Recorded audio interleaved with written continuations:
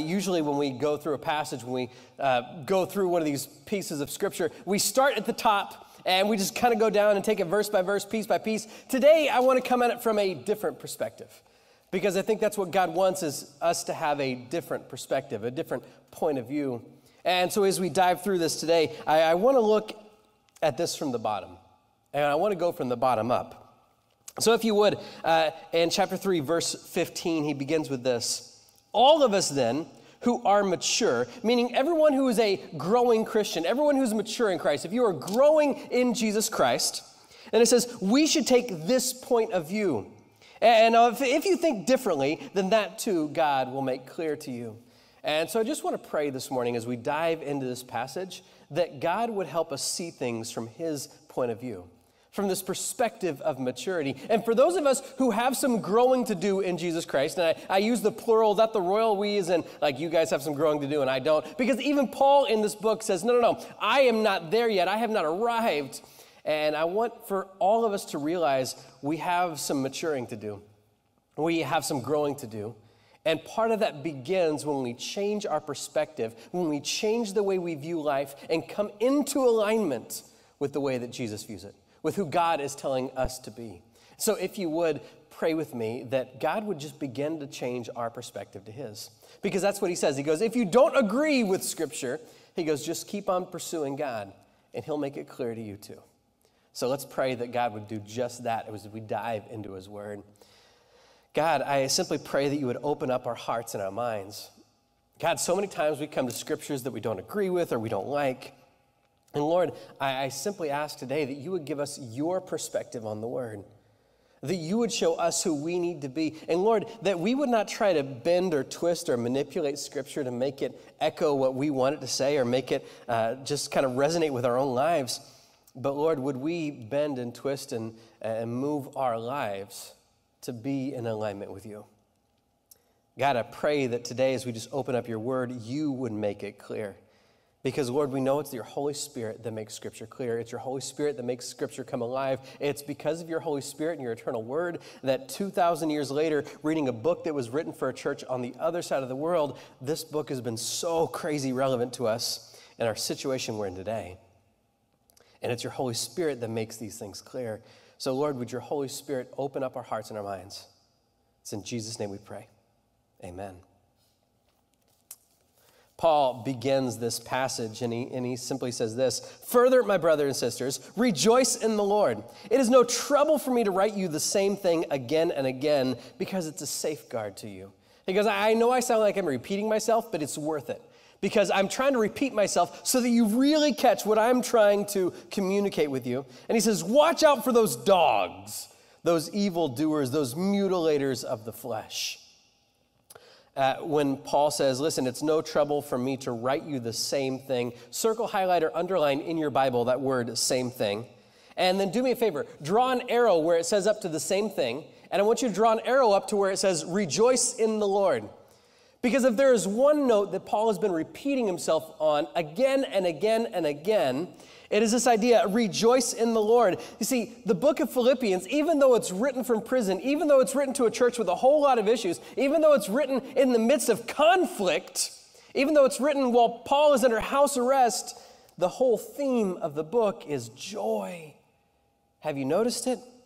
If you would, I want to go back and just kind of look at all of the joy we've seen in this book. If you have a pen or a highlighter, or especially if you have a highlighter of a different color, go back and highlight some of these verses where Paul talks about joy. I just want to point out the joy that he's mentioned as he says, listen, I'm going to say the same thing to you again and again, and I want you to see this theme of joy that he writes with in this book. And beginning in verse 4, he says this: in all my prayers for you, I always pray with joy. I'm not praying out of misery because it's like, oh, you guys are so jacked up. He goes, no, I just have such joy in you. And he goes, because of your partnership in the gospel. He continues in verse 18. He says, when he's talking about all of the persecution that he's going under, when he's talking about how he's in jail and other pastors are now beginning to steal his flock, when he's talking about he's in jail and people are now trashing his reputation, he responds with this: the important thing is, in every way, whether from false motives or true, Christ is preached, and because of this, I rejoice. He says, when Christ is preached, I have reason to rejoice. It doesn't matter anything else so long as the mission continues. And then he continues, he goes, and I will continue to rejoice because you pray for me. He goes, your prayers bring me joy. Even persecution brings me joy. In verse 25, he says this, I am convinced of this when he's talking about, hey, I don't know what my sentence is going to be, whether they're going to keep me in jail, whether they're going to let me go, or whether they're going to behead me. He goes, I continue with all of you for your progress and joy in the faith. He goes, the reason I'm still around is so not only you can progress, not only so you can have this mature attitude, but so that you can have joy. He goes, I want you to have the joy that Christ gave to you. In chapter 2, he says, I want you to make my joy complete by being like-minded and one in the Holy Spirit. And verse 2, chapter 17, when he's talking about he's being poured out like a drink offering, a sacrifice and a service. We talked about this last week or 2 weeks ago. I don't know when we talked about it. And he says, no, but I'm glad and I rejoice even in my sufferings. Even though I'm being poured out and my life is coming to the end, he goes, I'm just rejoicing that I'm doing it with you. And he goes, and you should also rejoice with me. When he talks about sending Epaphroditus, he goes, the whole reason I'm sending him back is so that you can be filled with this joy I have. And now in chapter 3, verse 1, he says, brothers and sisters, have you noticed the theme of the book that I'm trying to write? He goes, it's not a problem for me to lace it throughout the entirety of the book, that even when things aren't going bad, things aren't going well, even when things are going poorly, he says, I want you to rejoice in the Lord. See, that's the center of our joy. It's not the circumstances we're under. See, it's easy to be in a good mood when circumstances are going well, but the wonderful thing about the fact that God never changes, that God still remains on the throne, is we can rejoice in the Lord. And he goes, I want to remind you of it. He goes, you see, that needs to be a safeguard in your life. He goes, because if you take your eyes off of the Lord, then you will never be able to have this joy, because we will be so focused on everything happening around us. Because it's why we need to maintain our focus. So rejoice in this if everything else in the world is up in the air. Which, let's be honest, most of the things in our world right now are up in the air. I've had a lot of anxiety, and anxiety gives way to depression. And I know that all the things that Scripture tells us to do about do not neglect meeting together, he instructs us to do these things because he knows what happens when we stop meeting together. People stop spurring us on. We lose our joy. And there's this anxiety about what's going to happen. And we have friends who can come along and say, no. That's what all last week was about, that we need some good friends in the gospel to come alongside and partner with us.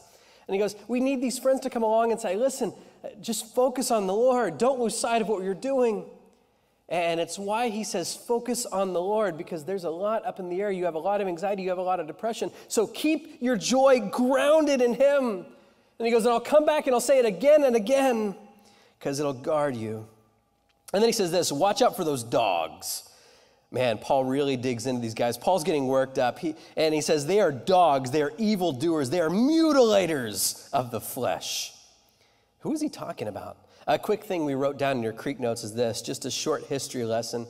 The big debate that was happening at this time was whether Jesus fulfilled the Old Testament laws with his death and resurrection, or whether the Old Testament laws still applied.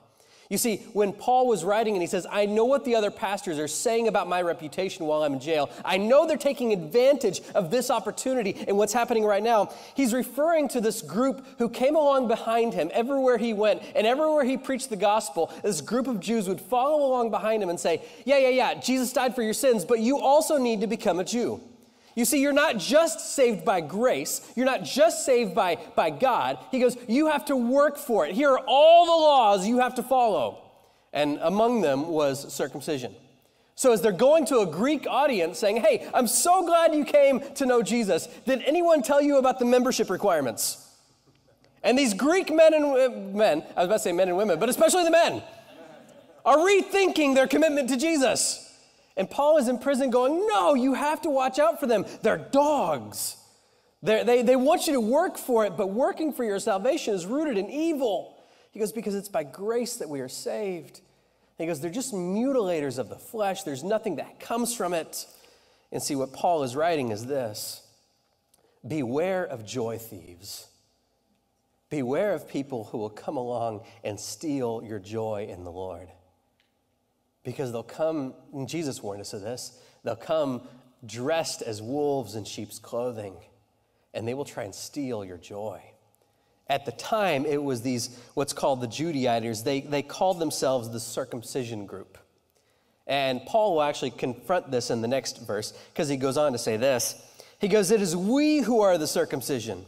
We who serve God by his Spirit, circle, highlight, or underline that, by his Spirit. In verse 3, he says, we who boast in Christ, underline that, we boast in Christ. And we who put no confidence in the flesh, circle, highlight, or underline that. Because this group who came along behind Paul called themselves the circumcision group. And Paul says, no. They call themselves the circumcision group because they want you to be circumcised. He goes, but we are the circumcision. He goes, what circumcision was all about, and it's weird to talk about circumcision in church and mention it like 7 or 8 times in a row. It begins to sound weird in your brain. And he says, no, we are the circumcision. He goes, circumcision was a symbol of the covenant that Abraham made with God. It was a symbol of the covenant that Moses made with God. You see, it was always a marking to say, listen, I have made a covenant with God that I'm going to be different. And he goes, but it's not about circumcision. I was about to define that, but I'm not going to. And he says, it's not about circumcision. He goes, no, we are the circumcision. He goes, our lives are marked. He goes, you want to know how we are the ones who stand out for God? And he mentions 3 things. We serve God by his Spirit. You see, the Holy Spirit in your life is the new mark of the covenant. That's what it is. You know you're a Christian because you have his Holy Spirit. And he goes, you know what else? He goes, we boast in Jesus Christ. We don't boast that we're following the law. We don't boast about how good we are. We boast about how good Jesus is, that he rescued us when we did not deserve it. Because anyone who boasts in their own accomplishments is either lying or deluding themselves. Because it is by grace which we are saved, because we can't earn it on our own. And I don't want you to be down on yourself, but I want you to have a realistic perspective of this.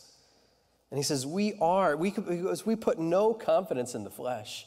And that's not just about circumcision. He goes, we have no confidence in ourselves.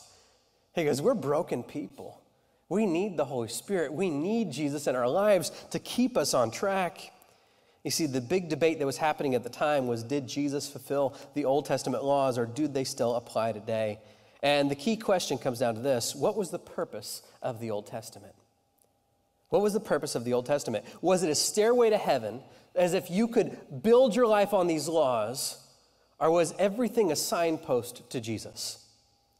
You see, this is the first perspective that you need to have if you want to reach Christian maturity. This is the first mind shift that you have to have, is every story in Scripture is pointing to Jesus Christ and his salvation. Not that we can ever work for our salvation, not that we can ever do it on our own, but everything was a symbol. Everything was an illustration to say, listen, Jesus is the way. And Paul just wants them to know, hey, circumcision was the same way. He goes, we are the circumcision because we have been sealed by the Holy Spirit. We don't put confidence in the flesh, but we boast about Jesus and what he's done, not on our own accomplishments. And he says that was the whole point of Scripture. We did a whole study about Galatians in this, so I'm just going to move past that now. And he says, continues on verse 4. He goes, we put no confidence in the flesh, although I myself have reason for such confidence. He says, if someone else thinks they have reason to put confidence in the flesh, I have more. I was circumcised on the 8th day of the people of Israel, of the tribe of Benjamin. I am a Hebrew among Hebrews. He goes, in regards to the law, I was a Pharisee. He goes, I never departed from the law. I put so many boundaries around the law that it could not be violated. As far as my zeal, my excitement, just the way I got excited about Jesus, he goes, I persecuted the church. As far as righteousness based upon the law, if I could find righteousness based upon the law, I was faultless.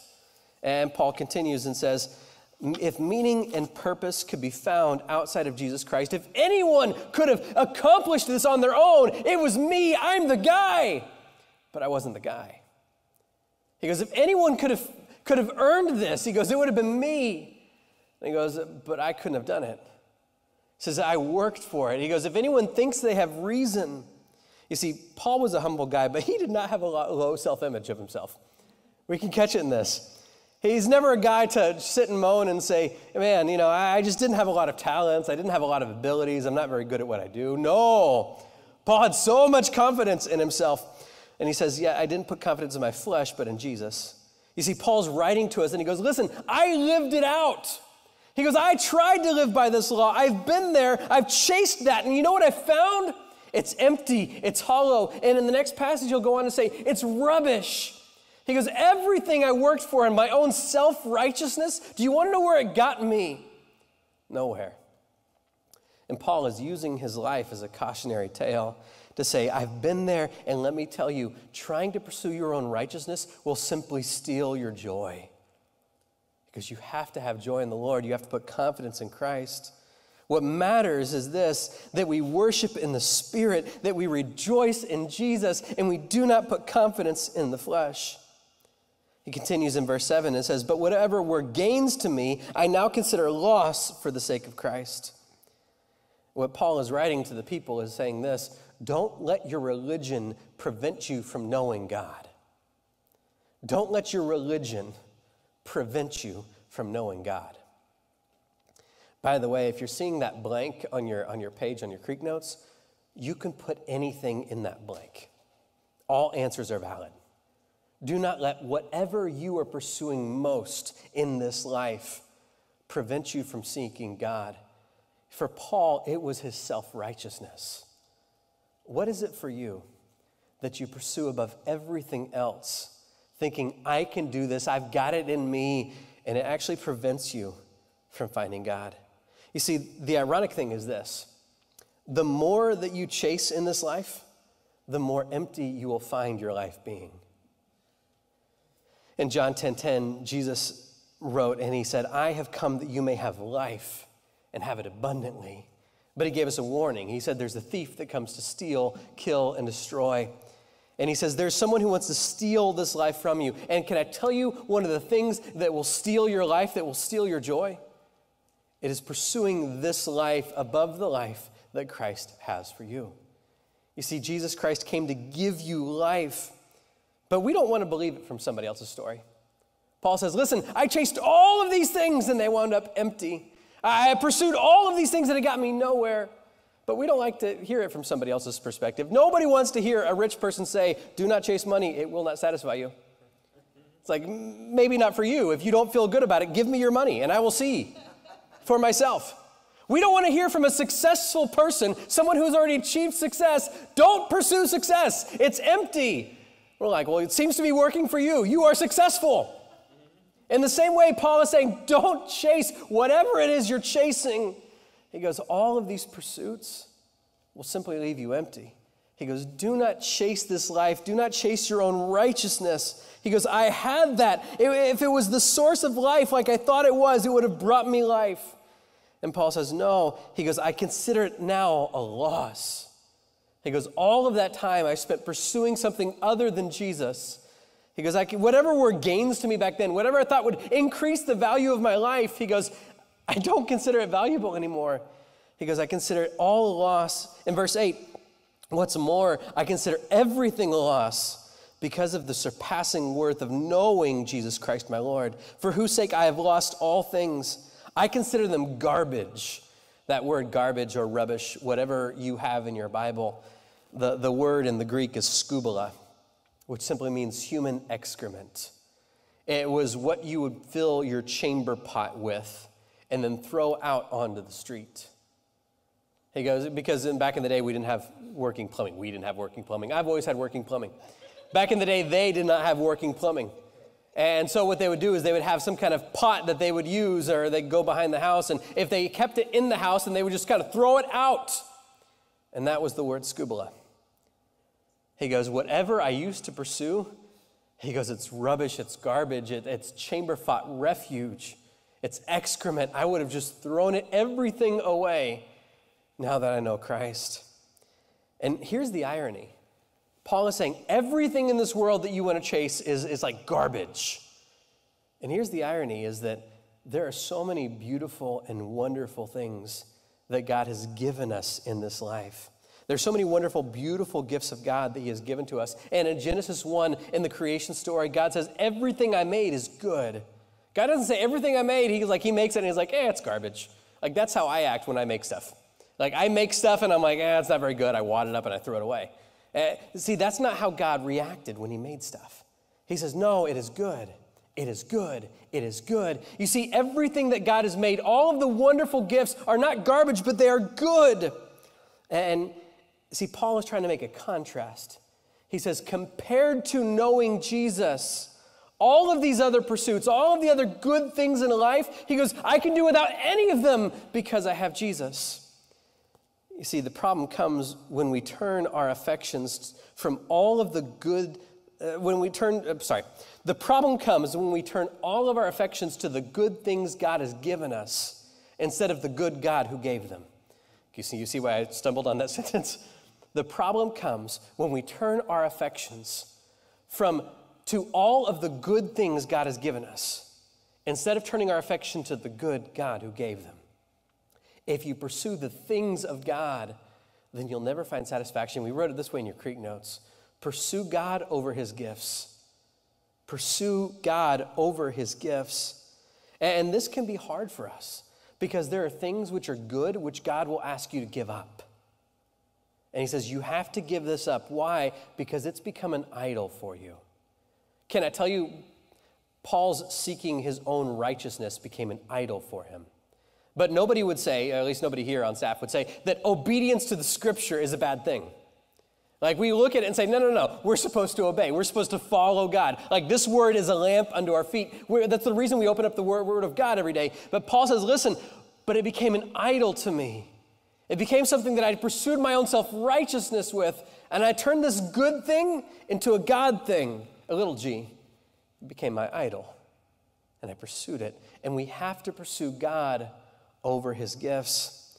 And you see, so many times we want God to help us get the things in this life that we believe will fulfill us. If you believe you will be fulfilled by a job, we say, God, give me a job, give me a position that will be fulfilling to me. If you're single and you think marriage will fulfill you, you say, God, give me a wife or a husband who will fulfill me.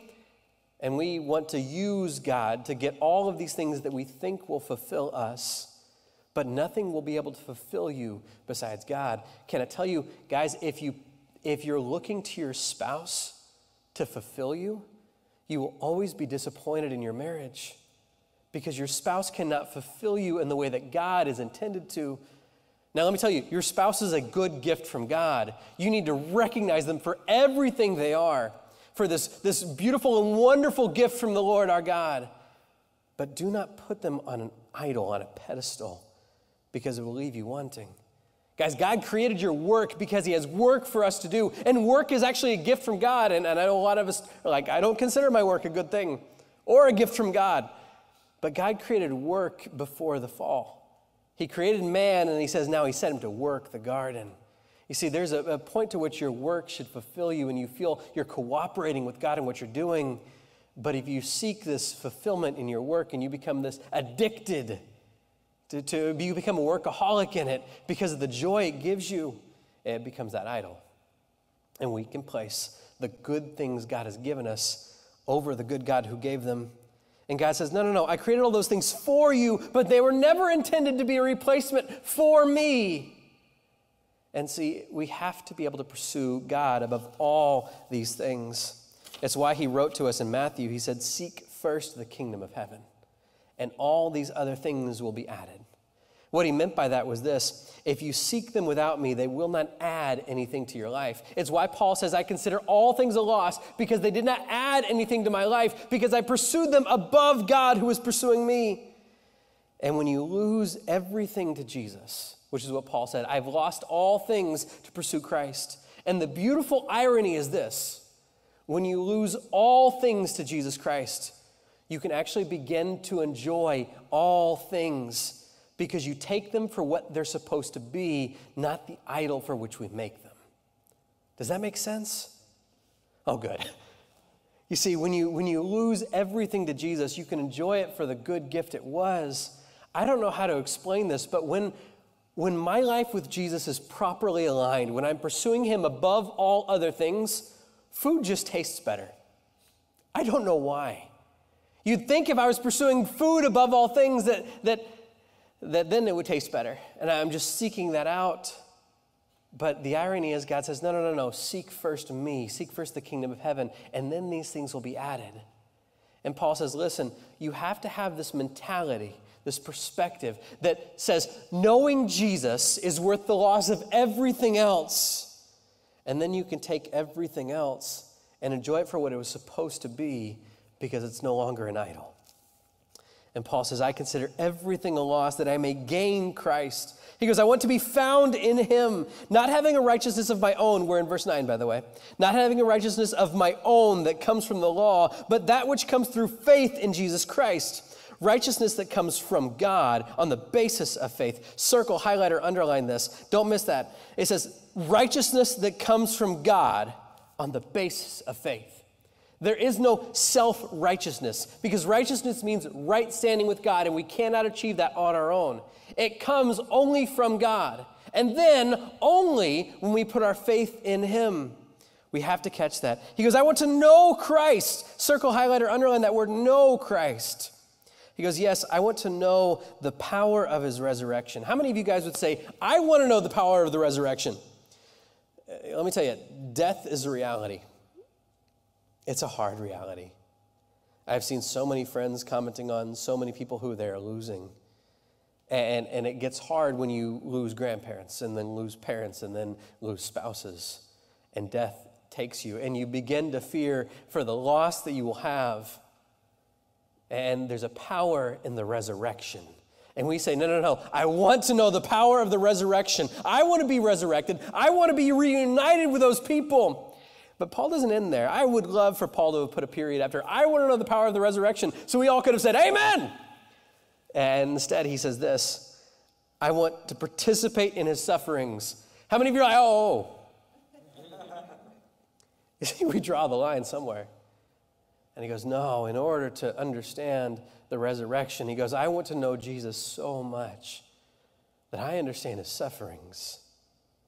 He goes, because when I understand his sufferings, he goes, I want to become like him in his death. I don't want that.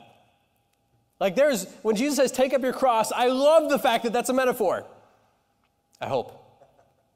Unless you're Peter or one of the other disciples who all lost their lives for Jesus.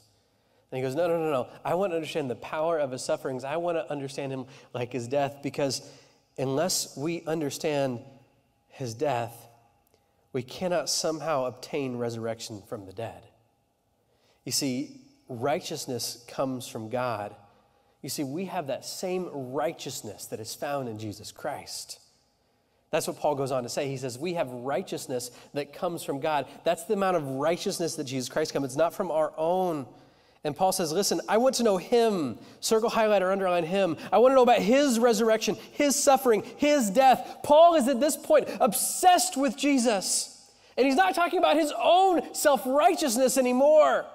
He says, I have done all these things and none of it counts. And he goes, now I just want to pursue Jesus above all other things. And friends, I want you to know, we also suffer like Christ before we are dragged into glory with him. I just want you to know that about life, and that's why Paul says we need to be able to pursue Christ. And I'm envious of Paul, because I think, Paul has such a better relationship with Jesus than I do. I'm like, because I want to know in his resurrection, but I don't want to share in his sufferings. I don't want to pursue in his death. I'm not that in love with Jesus. And if that's the goal, I'm like, I'm not there. And then I feel better, because in verse 12, Paul says, me neither. Paul says, I have not already obtained all this. I haven't arrived at my goal, but I press on to take a hold of that for which Christ took hold of me. We wrote it this way in your Creek notes. As long as I'm alive, I have not arrived.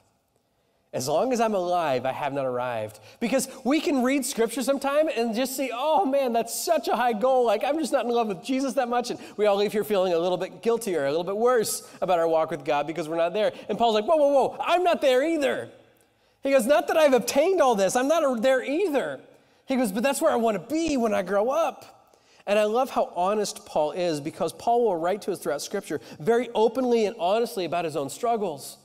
And I much more love, I love a lot more, I'm not sure how to phrase that, the passages where Paul is saying, listen, the things I do is what I don't want to do, and what I do want to do is not what I do. And Paul's just talking about there's this war within me.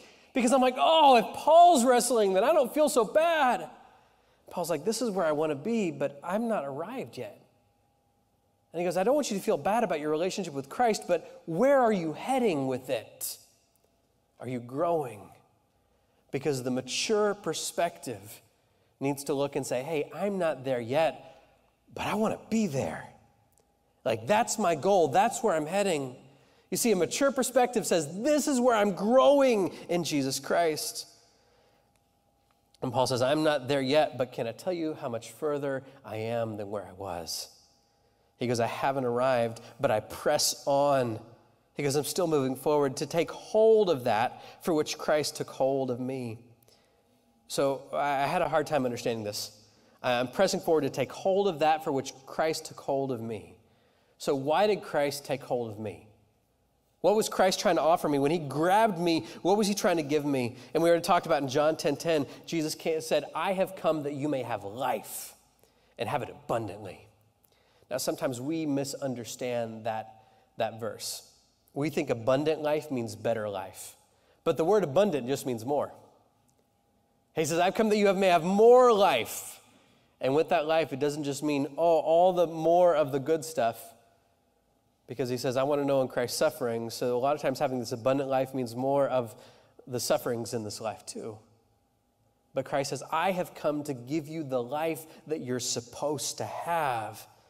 And so if Christ took hold of me to give me this abundant life, then I want to take hold of the life that Christ has promised me. And I began to think, okay, how do I explain this? How do I understand what he means when he says, I press on to take hold of that which Christ has taken hold of me? And so I'm like, what does it mean for Christ to take hold of me so that I can take hold of the life he has for me? And this week it occurred to me as I was tending to our 10-month-old baby. Like so many of you guys, my wife and I are foster parents. And so we have kids regularly coming out. We've adopted 2 daughters in our life, and now we have a 10-month-old baby girl in our life. She came to us about a week ago, and she is the sweetest, happiest little butterball I've ever seen in my life. And she loves food. And she's always talking and babbling and making the cutest noises until she's hungry. And when she is hungry, and I've had a lot of kids and been around a lot of babies, I've never seen a baby do this before, though. When she gets hungry, she does not cry. She does not make a noise. She screeches like a pterodactyl. I don't know another way to compare the noise that she makes. But she goes from bubbling and being happy to this like, caw! Like, it's terrifying, and I can't accurately imitate it. I want to bring her up here and record this, but it's just this terrifying noise. And I'm like, I don't know what to do with that. And so you always know when she's hungry. It's different from when she needs diaper change or she wants to be held. The hungry noise is very distinctive. And so I will reach down and I will take hold of her. And then we'll go and she'll see that bottle for which I'm bringing to her. And she begins to struggle out of my arms, reaching for that bottle because she wants it. And the pterodactyl noises get louder. It's like, ah! And she just makes these terrible screeching sounds. And so she can take hold of this bottle, which is the life that she wants. And in the same way, it occurred to me as I was going through this with her, just taking hold of her so she could see the bottle. And she just reaches out for it. She's so eager for it. And she's just wanting to take hold of that for which I have taken hold of her. In the same way, Jesus says, I have come that you may have life and have it abundantly. And Jesus reaches down and picks us up. And he goes, now you can take hold of the life. And my question for you is this: are you reaching out just so eagerly to grab the life that Jesus wants for you? Because my 4-year-old never liked to hold her own bottle. When she was a baby, she never reached out. She never tried to take hold of it. Even to this day at 4, she likes to be fed. She'll crawl up into my lap and bring me her plate, and she goes, you can feed me the rest of this meal. Like, that's not, like, she verbalizes that. She has those level of words. And you see, which illustration are you more like? When it comes to the life that God has had for you, are you reaching out to grab it, and you just cannot wait to take hold of it? And Paul says, I reach out to take hold of that which God has taken hold of me for. Yesterday, when I was my 12-year-old, Zach, is trying out for soccer practice, and I dropped him off at the fields so that he can sweat in the 1,000-degree weather with the mosquitoes. And I don't stay out there. Instead, I'm actually looking for a bike for him right now because he's outgrown his old bike. And at the same time, bikes are the toilet paper. You cannot find them. Like when we started social distancing and we started like not going into work, everybody's like, let's get healthy. And they all went and bought up all the bikes. And there are no bikes in America right now. Or there are, but they're all in your garage. And so I cannot find a bike for him that he needs to grow into. And if you have a 24-inch, kid's bike, let me know. And so I began to call around, and I went to Walmart while he was at practice. And of course, they don't have bikes. They had a few broken ones, a few toddler ones, a few tricycles that won't work for him. And so it occurred to me, and I began to call pawn shops. And I thought, maybe I can find a bike somewhere else. Actually, first I called the specialty bike shops, and they're like, yeah, we have the bike. And I'm like, oh, perfect. And they said, it's going to be $543. And I said, I want to support the local economy, but the local economy will need to support me a whole lot more before I can support you back, because that is not the bike I'm buying for my child. And so I started calling pawn shops, and one of them finally answered and said, we have a bike for $25. And I'm like, now you're talking. And I said, hold that bike, put it on hold for me. And I'm going to get my son, and we're going to come and look at the bike. I want to make sure it fits him. And so I figured this will be great. I'm going to pick him up after soccer. We're going to go, and we're going to see the bikes and make sure everything works. And I go to this pawn shop to take a look at this bike before I get there. I said, hey, I called ahead. Y'all had a bike. And they said, oh, yeah, it's gone. Someone came in and bought it. I said, but I put it on hold. And they said, yes, but someone else came and took a hold of it. You see, I want to let you know, your life that Christ has for you is on hold until you reach out and take a hold of it. And so Paul says, I press forward in the gospel. I am moving forward in Christ. This has to be the perspective of maturity. And I'm going to press forward to take a hold of the life that Christ came to give me. But your life will continually be on hold until you reach out and take a hold of it. And I got robbed from the bike I was supposed to have because someone else took a hold of it. And Christ warns us, not just that he's come to give us life and give it more abundantly. Before that, he says, a thief comes to steal, kill, and destroy. There is someone who wants to steal the life that Christ has for you. There is someone who wants to steal the joy that Christ has for you. And he's not going to do it very obviously. The way he's going to do it is by distracting you with other things, with other pursuits that are not the pursuit of God. And he'll say, pursue your own righteousness, pursue your satisfaction, pursue your own way, pursue. And Paul writes, he goes, listen, I've pursued those things, and can I tell you, they're dead ends, they're hollow, and they're empty. I hope you believe it from me. And he says, so I press forward to take a hold of that for which Christ has taken hold of me. And he writes in verse 13, brothers and sisters, I do not consider myself yet to have taken hold of it. But one thing I do, I forget what is behind and strain towards what is ahead. Circle, highlight, or underline your Bible in verse 13. I forget what is behind and I strain towards what is ahead. Two things we need on our path to maturity. Number one, you've got to forget the past. What is holding you back from your pursuit with Christ? Is it a former pursuit that you just can't let go of? Is it guilt? Have you been there in church before where we're here worshiping and you just kind of get caught up in the spirit and we're singing and you're like, oh, and all of a sudden in your mind, you hear this voice and it's not yours and it's not God's. And Satan goes, really, you're going to raise your hand? Don't you know what you've done with those hands? Suddenly my hand goes back in my pocket. And I'm like, oh, yeah. And he goes, really, you're going to praise him with those lips? Don't you know the things you've said with those lips? Yeah, I know that too. And Satan comes and he says, listen, you have done all of those things. Who are you to think you can press forward into the life that God has had for you? You have destroyed this life. And he whispers all of these things to me. And Paul reminds us, don't let him do that. You need to forget what is behind. And he goes, you need to strain towards what is ahead. So meaning this fight forward, this active movement forward. Some of you have never pulled a spiritual muscle before because you have never strained to get closer to Christ. Like we talk a lot about exercise and diet and doing all these things. Spiritually speaking, how are you straining yourself? How are you moving forward in Christ? Where are you pushing it to the limit? Paul goes, that's how I move forward into maturity. He goes, I strain towards what's ahead. I'm pressing there. I'm moving as fast as I can. And he goes, I press on towards the goal to win for that which Jesus has called me heavenward in Christ Jesus. He goes, I keep on moving. And it's this picture of being at the end of a race. For those of you, I used to run before. And I would get to these 5Ks and they were agonizing. I tried to build up to a 5K, but I wouldn't do it because, I was lazy.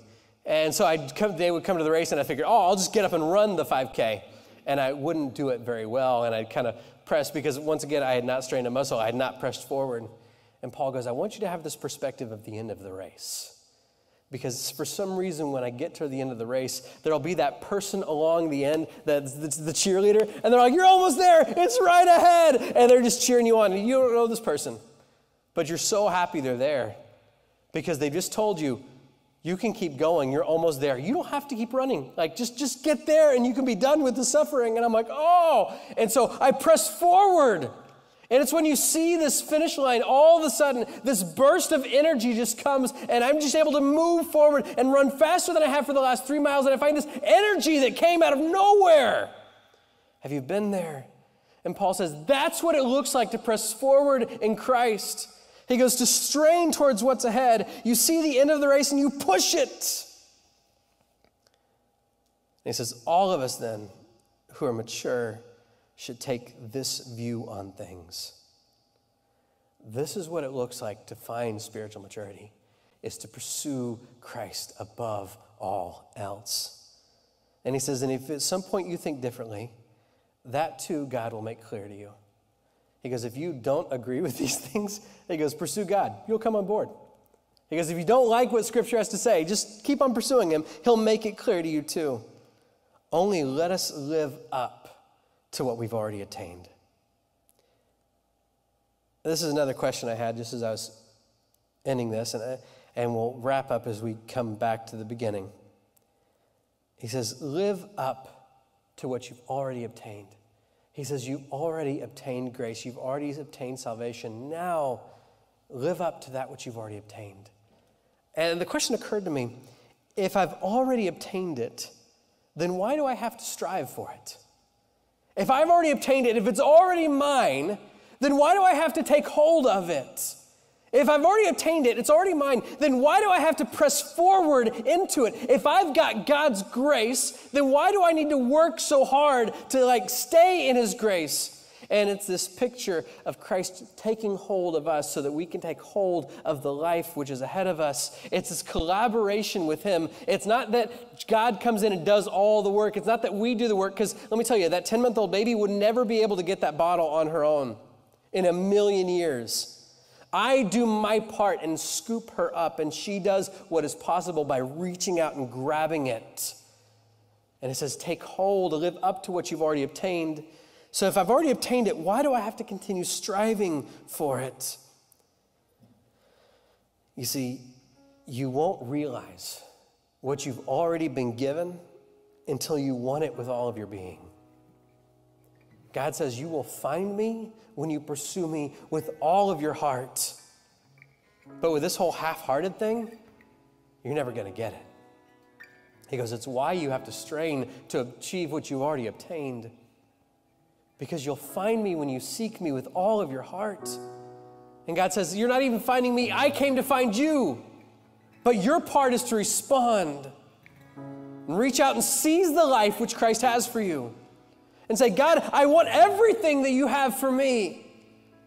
And you won't have it until you seek it with your whole heart. Until you want it so much that everything else seems like rubbish. And you say, but the pursuit of Christ is worth giving up everything else in life. Jesus told it this way. He says, there was once a pearl diver. And there was a pearl of such unfathomable value that the pearl divers sold everything they have to go get it. and reached down and scooped and grabbed a hold of it. He said, it's like a man who finds out about a treasure buried in a field. It's like you find gold in them, their hills. So what do? You sell everything you have and go buy that field. Jesus says, listen, you have to pursue me like that. You have to be willing to get past all of the other things in this life, all of the other temptations, all of the other pursuits in your life, and pursue one thing above all, and that is Christ. And he goes, and when you do, you will find that you have more value. You'll find that you have more in me than you ever had without me. But you have to be willing to lose everything, to gain everything, and pursue Jesus. So my question for you today is this. How's your pursuit? Because the key to spiritual maturity is never taking your eyes off Christ and never stop pursuing him. And for some of you, I want to let you know, because some of you have not entered into this relationship with Jesus Christ yet.